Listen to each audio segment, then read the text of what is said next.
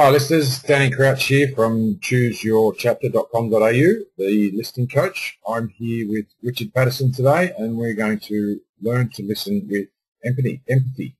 Welcome Richard, how are you? Yep, fantastic, great to be here. Yeah, awesome. So what is it about empathy and why do we need to listen to you to learn more about listening with empathy? Well, I guess really empathy's got some fantastic advantages individually and business-wise and virtually any aspect of our life. If we can become more empathic, there's all sorts of benefits for us. I guess the key function of empathy, or the key component, is learning to look at and understand and view things from somebody else's perspective, to kind of get a handle on how they're seeing it or how they're understanding something. So obviously that sort of covers the whole gamut of life, really, and help you be more productive in whatever it is you're doing. Oh, cool. So what's the main problem or issue or concept behind people that aren't empathetic, or whether they are? I guess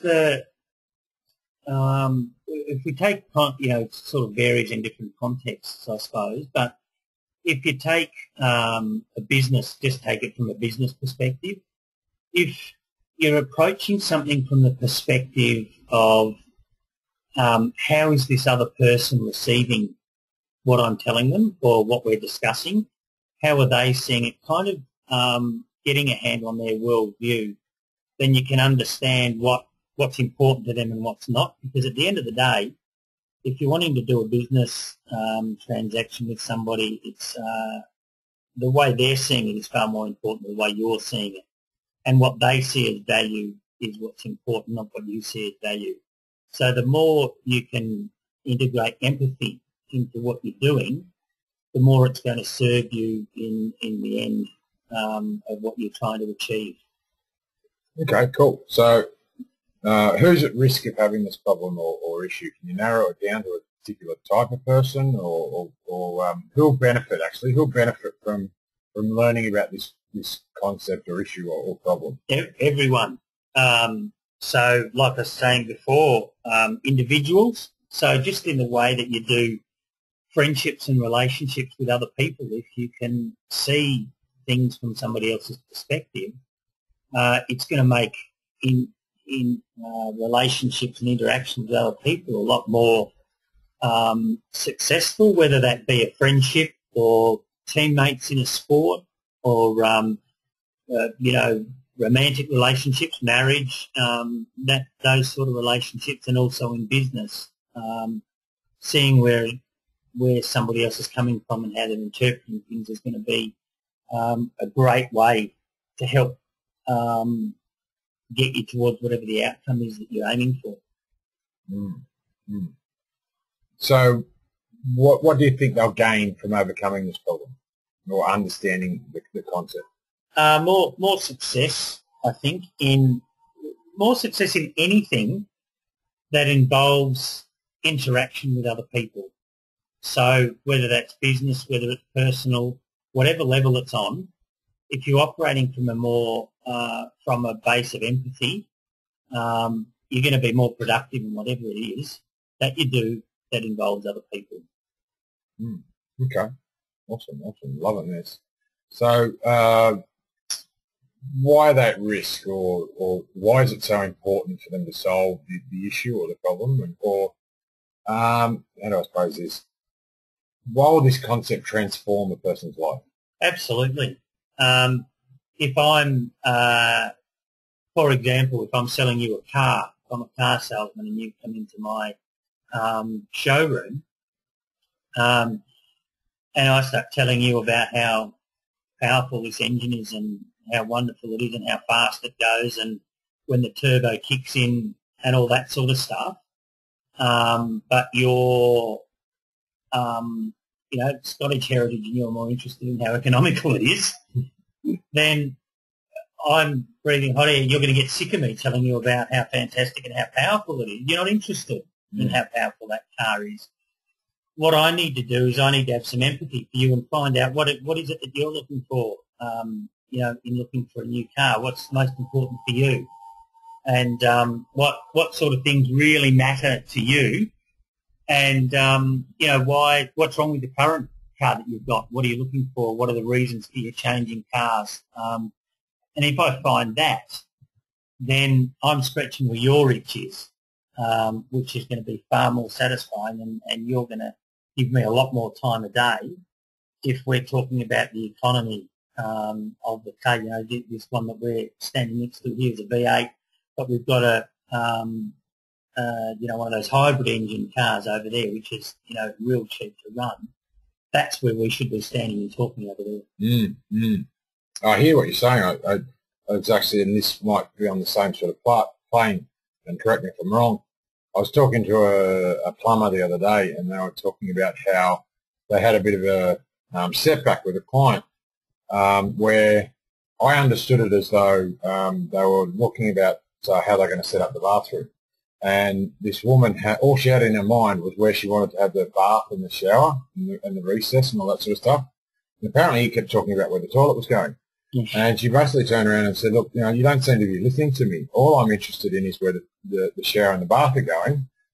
Look, I'm probably not going to go with you. I'm going to go with someone else because he seemed to be paying more attention. Is that absolutely. What you mean? Yep. And I think back to the day I used to be a primary school teacher, and I can vividly remember this particular kid. I was doing like relief teaching, and I'd come into this class, and I was warned about this real behaviour problem kid in the class, and he was very distracted and all that.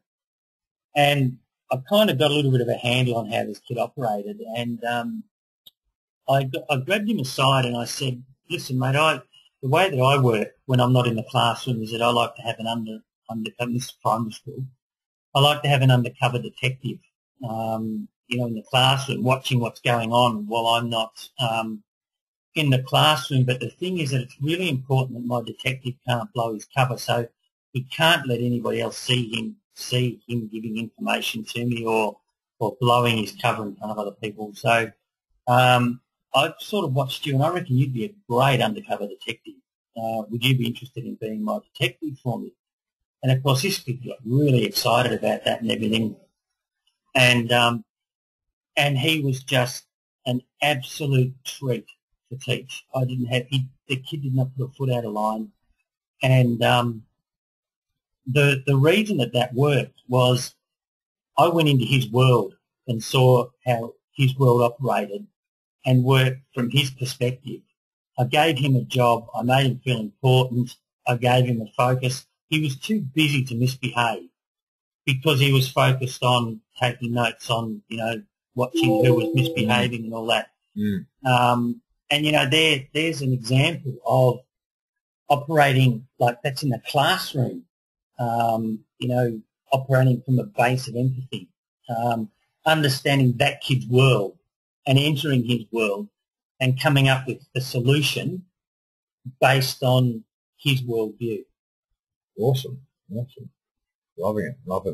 So, okay, so we've sort of understood where you've identified that in other people. When does a person first actually notice or recognise they have the problem themselves? Or lacking empathy? Yeah. Or when's the concept relevant in their life? Look, I think the concept is relevant virtually from birth. Look, I'm a bit of an empathy fanatic, so maybe I overstretch it, but I just think that every aspect of our life can improve if we become more empathic, and not just as individuals, but as a community. Like when we see conflict going on, if we could see that conflict from the perspective, or when we're having conflict, if we could try and switch around and try and get an understanding of where the other person's perspective is, then I think a lot of our conflict, often we have conflict with other people, and we're actually talking about something different, but we've misinterpreted what each other's perspective is. And if we operated more from a base of empathy, perhaps we'd sort that stuff out before it became conflictual. So where are they emotionally, physically, mentally when they feel this is affecting them? Look, I think a lot of people that are angry, and this is kind of flipping it around a little bit, but I think a lot of people that struggle with anger issues, it's because they feel that nobody has any empathy for them, like nobody understands them, Okay. Yep. and that's why they get into a rage, because they're not being understood. But, there's that old saying that if we only sought more to understand than to be understood, how much progress we would make. So I think if we flip that around, and instead of getting upset, nobody understands me, take the responsibility on yourself and say, I need to understand others more. It's not that I need them, because I've got no control over whether you understand me or not, or whether you care about me or not. The only thing I've got control over is my level of empathy. So instead of me getting angry about you not understanding me, maybe what my focus and my view should be is to turn that around and make it my responsibility to understand you a little bit better. Awesome. Yeah, love it. Love it. So, how have people tried to deal with the problem, I suppose, or the concept? How have they tried to sort it out for themselves? I guess in sales training a lot, they talk about creating rapport. In a sense, that's kind of what empathy is about. But my issue with that is that that's a little bit manipulative, because you're creating rapport to get your way. So there's a bit of manipulation in there. However, if I make an attempt to enter your world and to get to understand your worldview, then I can, we're much more likely to have a positive outcome with whatever it is that we're doing together if I've taken a step of entering your world and trying to get an understanding of your worldview. Does that make sense? Yeah, absolutely, 100%. So I think you've sort of pretty much answered there how it works and how it doesn't work. It's how much that someone's invested in someone else. Is that? Yeah, that's right. And how much I want to take responsibility for what I can take responsibility for. I can't take responsibility about whether you see things from my perspective or not, or whether you understand me or even want to understand me. I can take responsibility for whether I care about how you see things and care about seeing things from your perspective. That's all I can take responsibility for, and I've got a choice whether I choose to do that or not. I just think that the world would be a better place if more people decided that empathy was important. Yeah. Okay, so I think I'm understanding this, and I'm not sure if the listeners are as well, obviously, because I can't be in their heads, as you're saying. So from a perspective, what can be done better? So are there certain steps that someone can follow to become more empathetic, or to listen more with empathy? Yeah, I think sometimes you can learn a lot from people from what they don't say as much as you can from what they do say. So sometimes you've got to look for those clues about what somebody's not saying. And also I think to dig, if you're not sure, ask another question. Instead of assuming that there's assuming why somebody's answered the way that they did. Like for example, let's go back to a car. If I'm trying to sell you a car, and your preference is on the, you say, oh, no, I don't want the 8-cylinder. I'm interested in the 4-cylinder. It's not up to me to make a decision about why you want the 4-cylinder. Is your interest in the 4-cylinder because it's more economical, or is it the fact that you've got a son that just got his license and you don't want him having the power, the power of a V8? Yeah. So I need to ask you another question. So what is it about the 4-cylinder that's more attractive to you? And ask that question instead of just stopping and saying, are you interested in the V8 or the 4-cylinder? And you say the 4-cylinder, then me deciding why you answered that. Yeah. Ask another question. So what is it about the 4-cylinder that's more attractive to you? So then I can find out, the more I can find out from you, and it's really about effective questioning.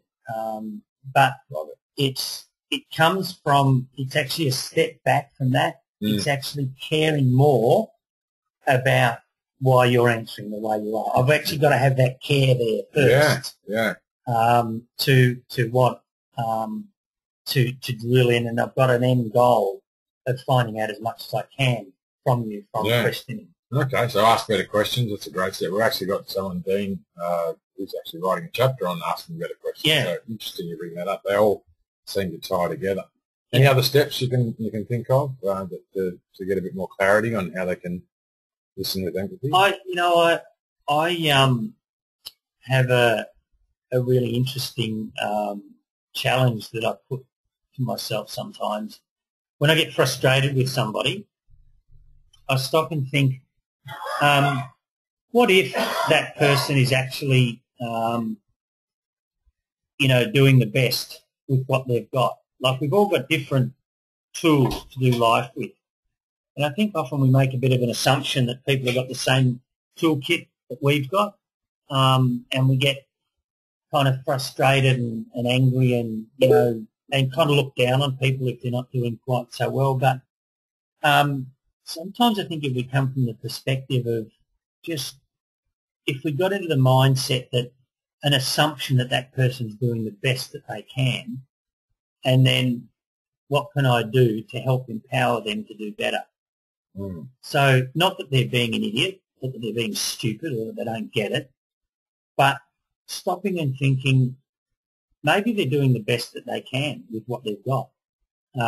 And that's what I need to establish is where can I assist them to help equip them better to perform better in whatever environment or context it is that we're interacting at that time. Awesome. Love it. So who's been successful at solving this problem? And I don't mean a particular person, but what sort of characteristics would you see in someone, or values, or what experiences would they have had?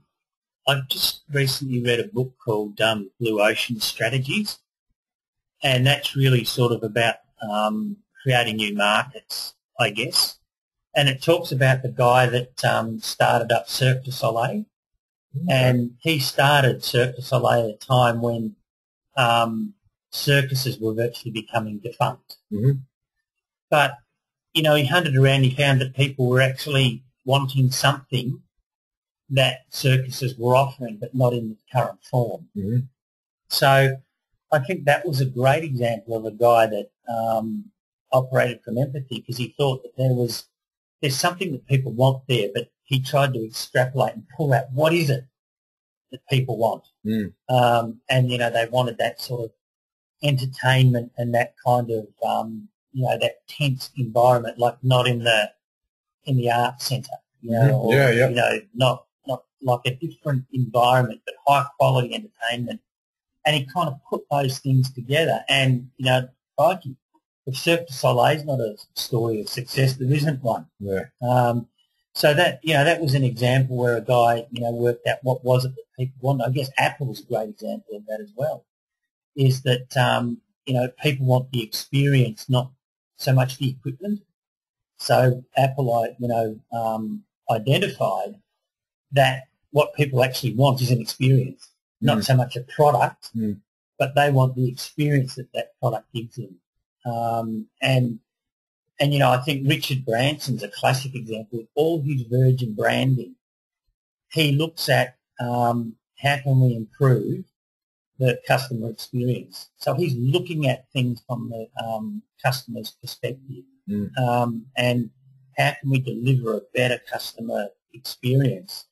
And that's fundamentally how his business, he actually looks for businesses or industries that are renowned for offering poor customer service. That's what he looks for, because he says the product or the service is probably good, but the customer service is bad.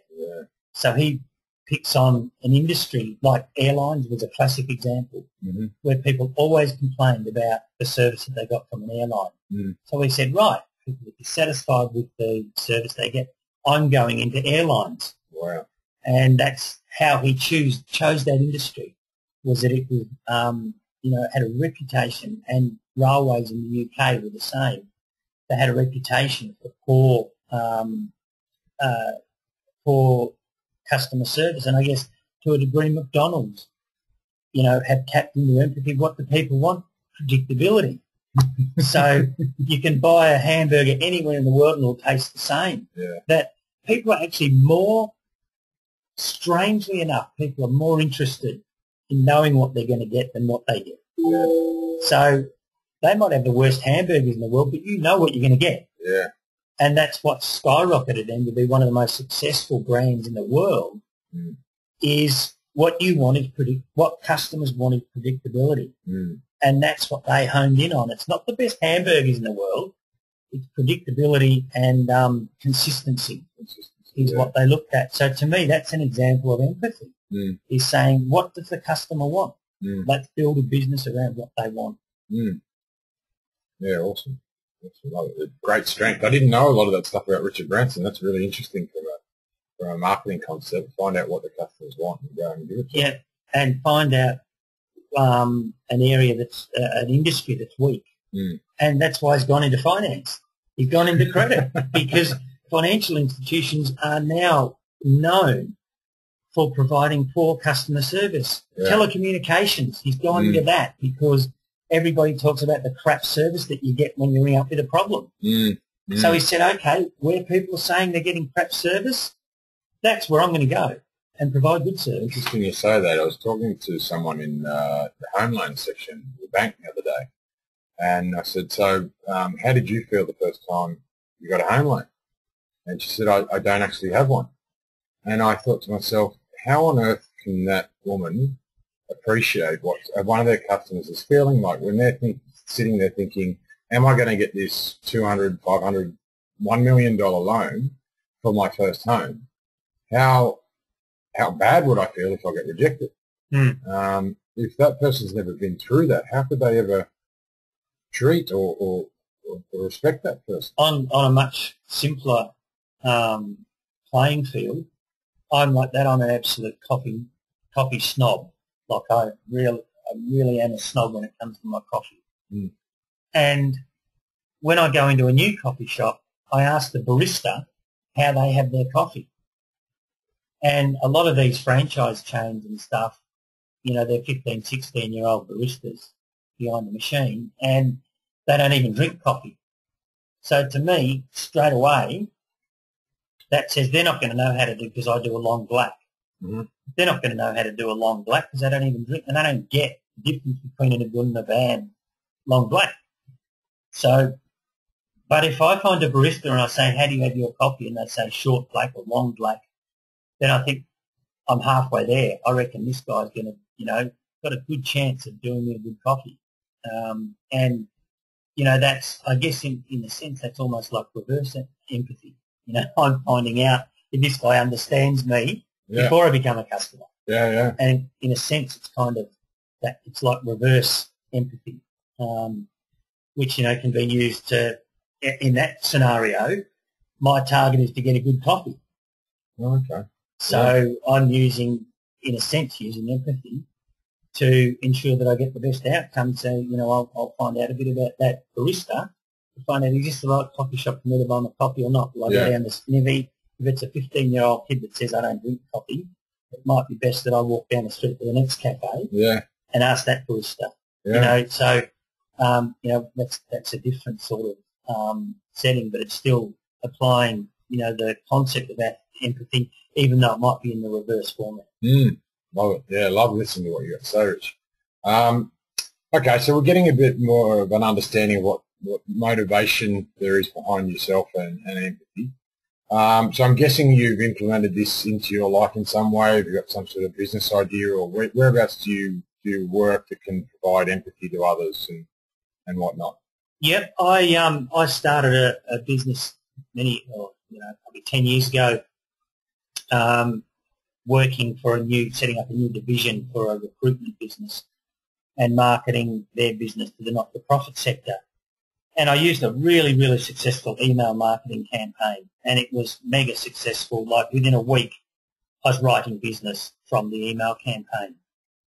Recently, I started a recruitment business of my own, and I used virtually the exact same email marketing campaign. However, this time, 2,500 emails out, not one response. And I stopped and thought, why did I get responses before and not now? And clearly, the way people communicate has changed. And so I started asking people, what do you get emails? What do you do with them? These emails are not working. And what I found out was that most people feel like they just get too many emails, and if it's not somebody that they know, or there's not something that immediately gets impact on them, they don't even read it. So there's a good chance that a lot of those emails that I sent were just an absolute waste of space and a waste of time and effort and energy. And so then I thought, well, what they're saying is that most people won't respond to the masses. So you've got to somehow or other get your head up above the crowd to be noticed.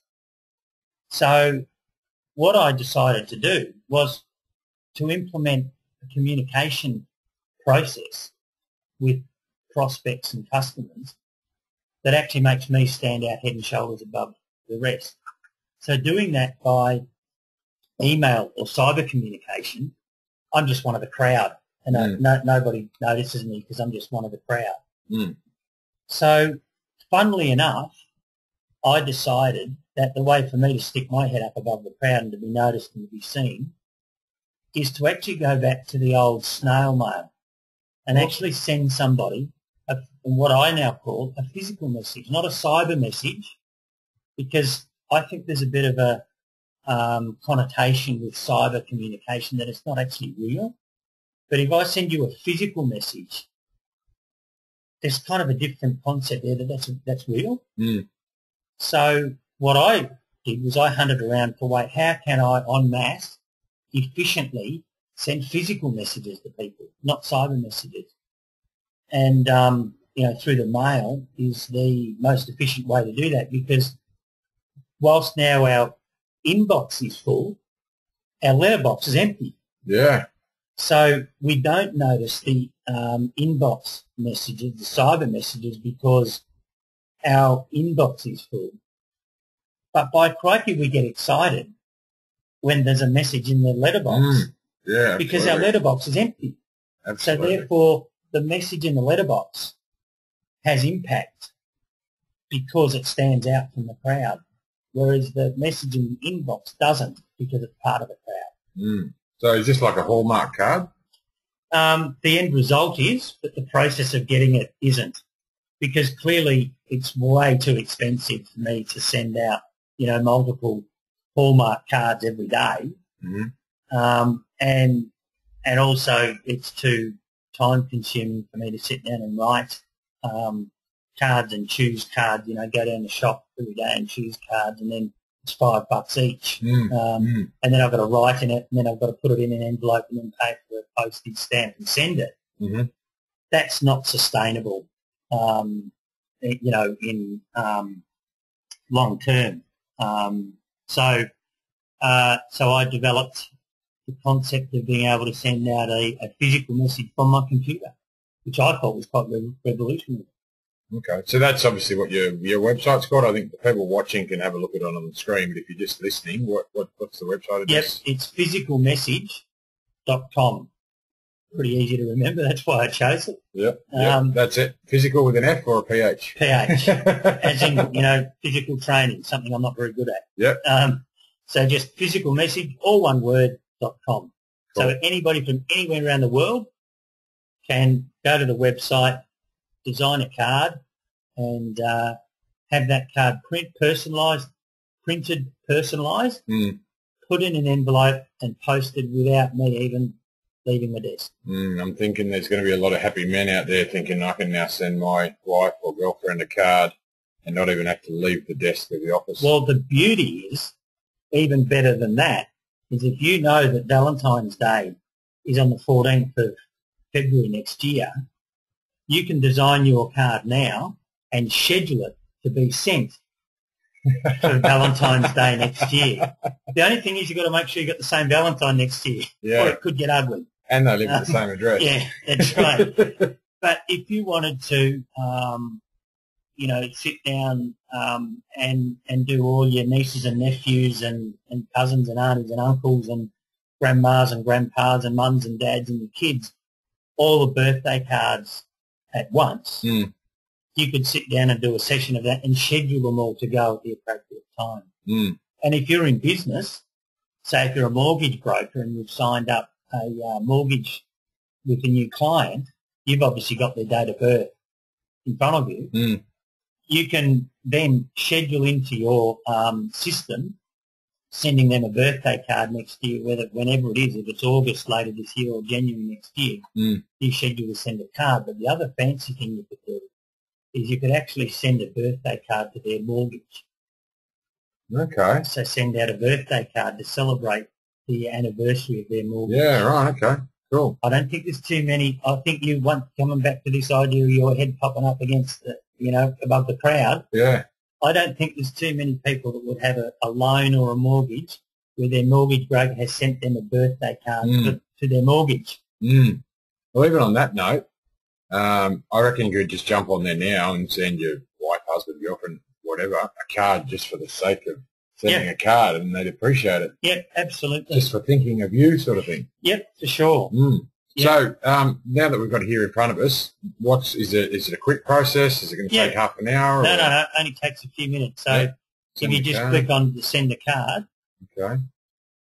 And what, is this like 10, 20 bucks a card, is it? I think you may have mentioned something. No. It's it kind of varies, but you'd be looking at if you pick one of the cards that's the easiest way for us to do that. If we just pick one of the cards that's already there. Okay. So there's all these categories down the left-hand side, obviously. That's right. So holidays, occasions. If we just go back there, referral. Referral? Say, for example, a client has sent you a referral.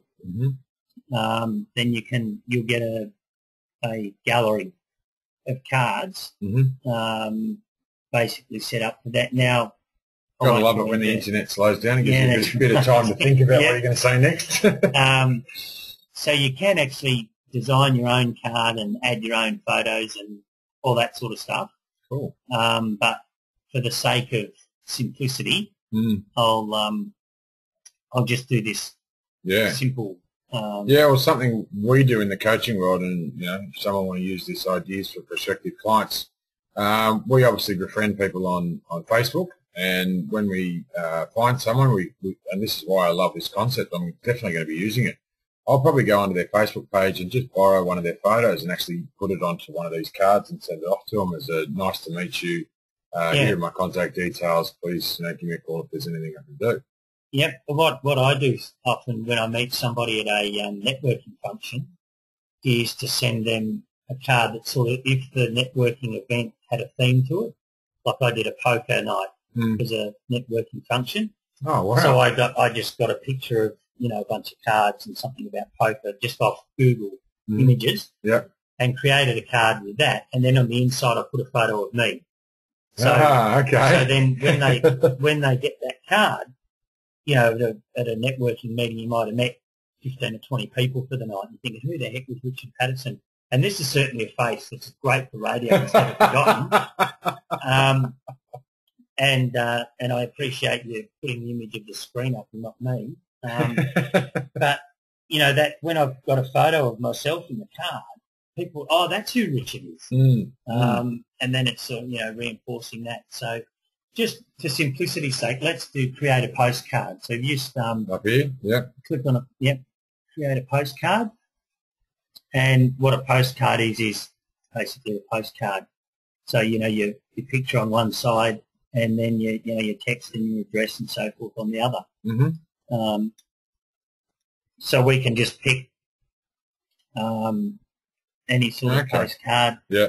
So let's just put thanks on the Okay. front. That'll do. We can do that later. I'm guessing the best way to do this is whereabouts are your contact details? Are they on here? Can they contact you? Yeah, if you go back to the front page. So the menu.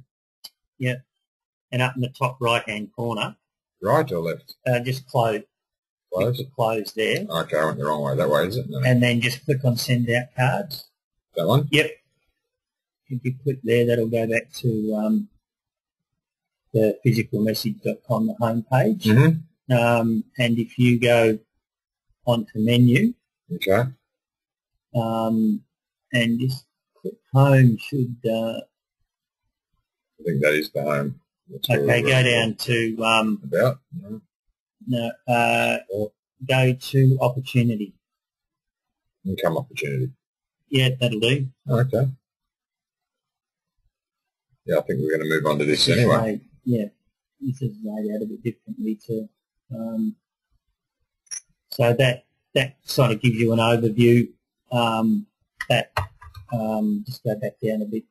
That revolution of kindness. Yeah. So that just goes through an overall explanation of how it all works and what it is, and the two sort of aspects where people can either send cards or they can actually look at it as an additional stream of income. If they wanted to do that. So that depends how people want it. Most people just want to, be able to have access to creating their own cards. Yeah. But some people might, want to look at it for the bonus of, having some an extra income stream. So that's how that all works. So if you just go back to physical, they don't contact this email address. No, go back to just reboot physicalmessage.com at the top there, and so there's actually a your computer formatting differently to what I'm used to. But, the cookies might be attached to something different, I suppose. Yeah, so there it is up the top. There's me, and there's my contact details up in the top corner. Right, gotcha. Okay. So if you click on the contact details, you can get a phone number and an email address and send you a message through there. All right. Well, if you want that, you know where to find it now. We won't put it on the screen because he doesn't want phone calls at 3 o'clock in the morning. Yeah. All right. Well, that looks awesome. I'm definitely going to sign up very, very soon, as soon as I get off this line, because I love the concept and I'm going to start using it. So, average cost of a card, is that? Yep. So the way it works is points, and if you get if you buy 100 points, it's $38. So that's 38 cents per point. Okay. So if you sent a postcard that was already set out there, that'd be 38 cents and 70 cents postage. Okay. So that would cost you $1.08 to send a postcard to somebody. Yeah. So, and you can personalise the message on it. Yep. And then that means that gets printed and then posted on your behalf. Okay. So as soon as you hit send, I haven't bought a postcard for a while. How much would a postcard go for in the shop? $2.50, something like that, and then 70 cents on top. Okay. And you've got to go to the shop. Yeah. Yeah, it makes a lot of sense to me. So I actually sent out some postcards for Christmas, living on the beautiful Gold Coast as we do, just to rub it in a bit. I found this really cool picture of Santa sitting with his pants rolled up on the beach on a deck chair with his feet up on the esky having a beer. And I just said, Happy Christmas. If Santa's late, you know where to find him. And I just created that myself. Now, because I created the card myself, it was an extra point per card. Okay. So that would be, as a postcard, that would be 76 cents plus the 70 cents. Yeah. But then I can also create that card and send it to a database. So if I had a bunch of clients and I was the CEO of a company, I could get all of our company dressed up as elves and I'd dress up as Santa, take a photo, and we could send that out as a Christmas card and upload the database of our clients. Yeah. And then that will send to Dear Jim, Dear Julie, Dear Bruce, and everybody individualised card out to everybody on their database. Yeah, I think I was mentioning to you before, which is what I used to do, or absolutely used to do now. Now I'm sending these cards. I used to get a picture frame, which would cost, $6, $7, something like that. I'd go to the print shop and print off a photo, which is another couple of bucks. Draw up some letters and stuff like that, which is next to nothing.